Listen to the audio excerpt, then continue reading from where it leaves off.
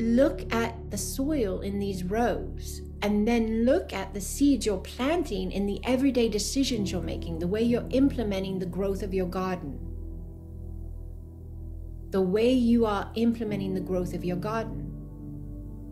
And what you're doing is you're at the same time anchoring the understanding that you're the gardener. It's always been you.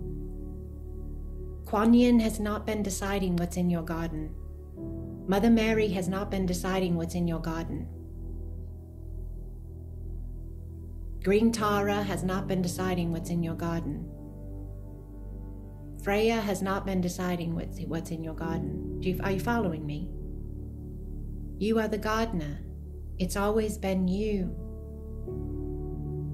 You want to plant more seeds of a certain space of your life? Plant them.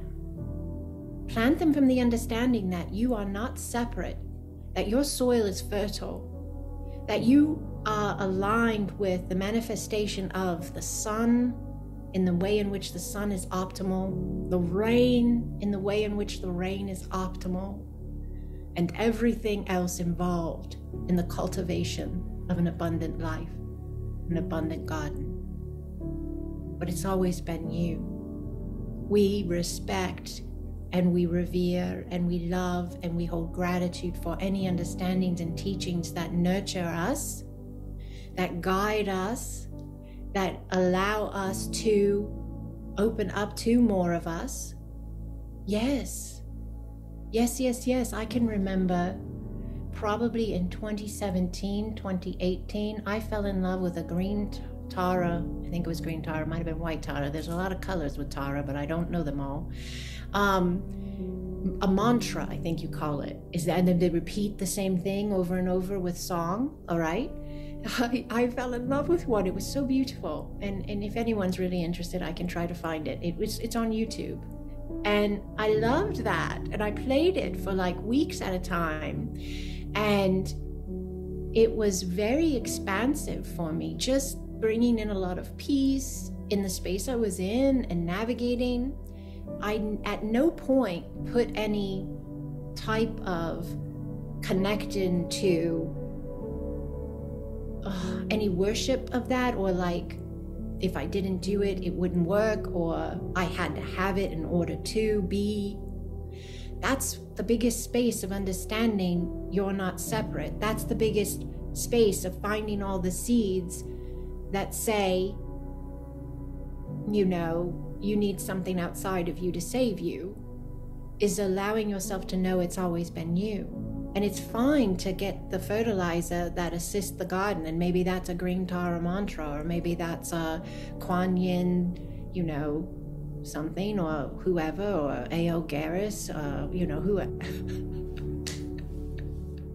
It's fine to get the fertilizer and to assist the garden, right?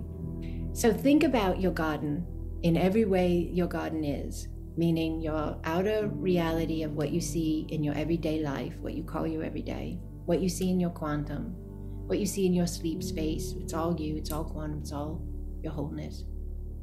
Think of any spaces in which you may have leaned in a little harder, in the sense of allowing them to seem as if, or maybe even you feeling like you needed them to save you in some way.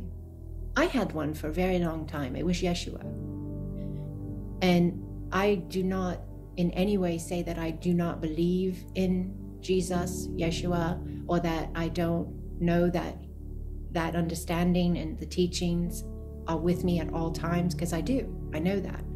But I came from a space where when I would be in very fearful moments and or big moments, it was almost to the point of I felt like if I didn't connect in and ask him to take it all and hold it all, I wouldn't survive, or something bad would happen. Now I understand I never have to ask, because I am one with him. He's right with me at all times. We're never separate. Now there's a very big difference in functioning in your life coming from that type of vibration. So if experiences arise, or emotions arise, or thoughts arise, or fears arise, you're already embedded and fertily anchored, abundantly aligned with that sovereign oneness. You're not going looking for it. You're not begging it to come in. You're not praying for it to save you. You're already coming from, you are it. And the other spaces of it, because I'm not Yeshua, I'm Andrea. I'm A.L. Garris. I'm Mother of Light. I'm a higher dimensional being of light here to assist humanity. I'm a tall one. I'm an Arcturian. I'm a shaman, a Native American chief. I'm so many things. And all those spaces of me and more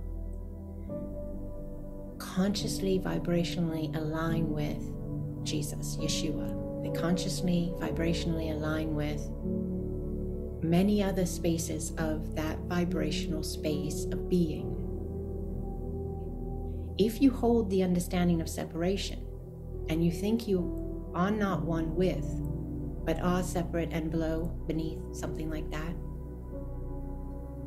then you will create from that space of alignment. You will experience your life from that space of alignment. So you either experience your life from separate, lower, save me, or you experience your life from sovereign, whole, love, peace.